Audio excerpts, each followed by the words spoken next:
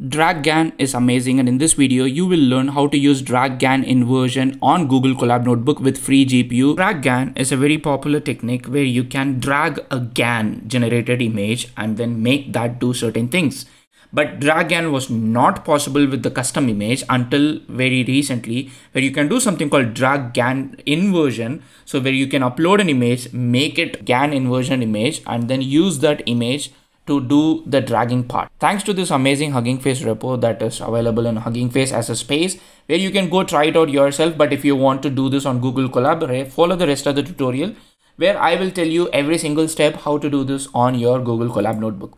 The first thing is you don't have to do anything yourself. I'm going to share this Google Colab notebook with you. It's funny me, I've not even shared the title, Drag-GAN inversion. Cool. So I'm going to tell you the step. There is a critical aspect here that you need to keep in mind. The first thing is make sure that your Google Colab notebook is a GPU notebook. It should be a GPU hardware accelerator enabled notebook for this to run, and it works pretty fine on T4. So that means it works pretty fine on the free version of Google Colab. Once you have done that, the next thing is you need to clone this repository or clone this Hugging Face spaces. This is the same Hugging Face spaces that I just showed you, where you have to go here, copy the link and come back to your Google Colab and then clone it. Once you clone it, then you need to enter into that particular repository. So you have got this folder. You're basically entering into that folder. After you enter into the folder, now you need to do pip install -r requirements.txt. This will help you install all the required Python libraries. So if you go here to the folder and then click requirements.txt, then you would see a bunch of libraries that are required like Torch Vision, Gradio, Image.io, Pillow, bunch of libraries. So all these libraries will get installed once you do pip install or requirements.txt. At the end of this installation process, Google Colab will tell you that some of these libraries require you to restart the runtime. So it will tell you click here to restart the runtime. This is very important.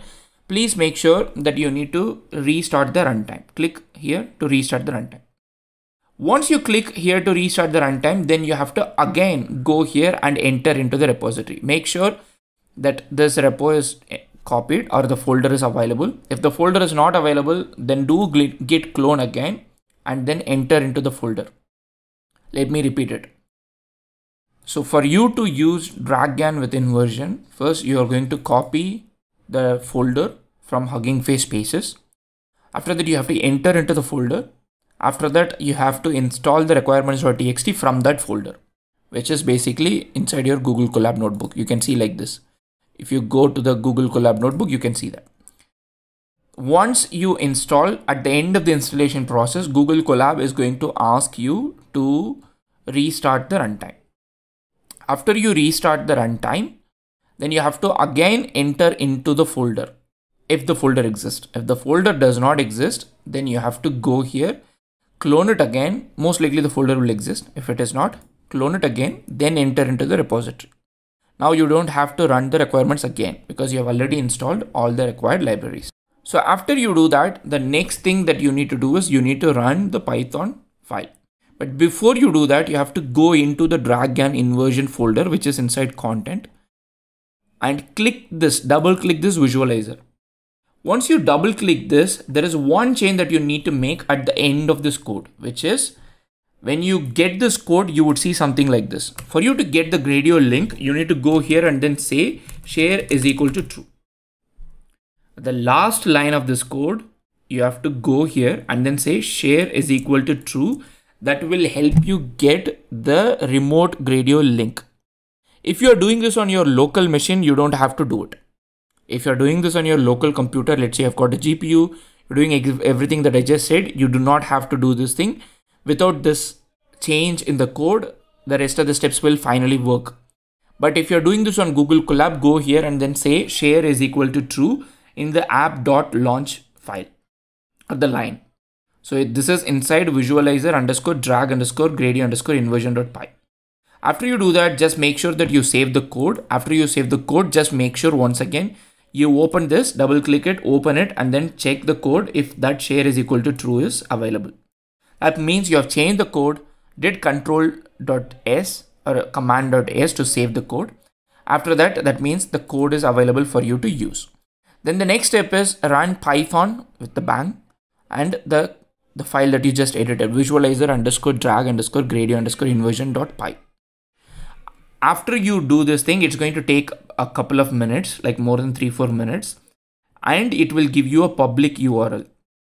When you click the public URL, it's going to open this interface that is going to have the Drag-GAN inversion, which means you can upload your own picture and that will create the GAN version of it, and we can drag that image. And this takes a little bit of time. Everything that you do will take a little bit of time. For example, if you upload an image, it will take a little bit of time. And that's where you can see here that I uploaded the picture of Elon Musk.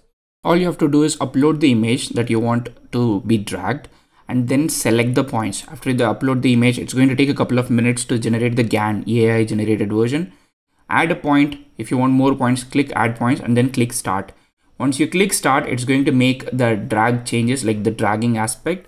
When you want it to be stopped, click stop. Sometimes the stop is not responsive, so you might have to do it a couple of times.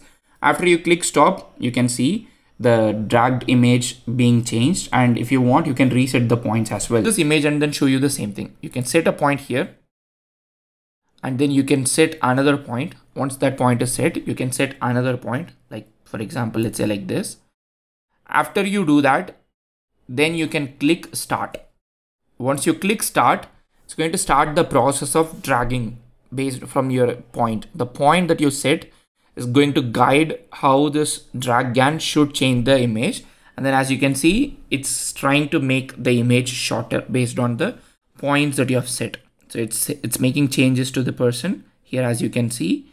And the moment you don't want this to go further, you can set stop. You can click stop. And then it is going to stop.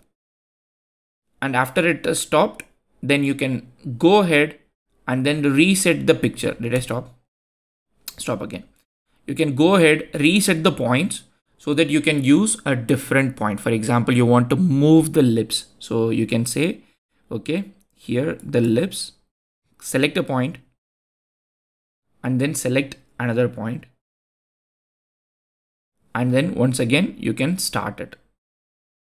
Once again, you can start it. Once you start it, it is going to go on and then make the changes. The dragging is going to make the change. And then when you want it to stop, you can stop it. Like for example, let's say you want to stop it here. You can say stop it and then stop it. So that, I mean, this image has actually gone weird, but you can basically stop it and then it will stop whatever you have done. I'm so sorry, this image looks weird.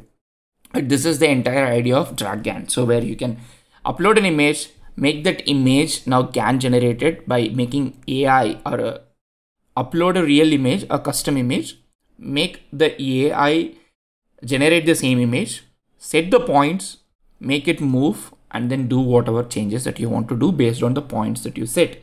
I hope this video tutorial was helpful to you in learning how to run Drag-GAN on Google Colab Notebook. If you have got any question, let me know in the comment section. Otherwise, see you in another video. Happy prompting.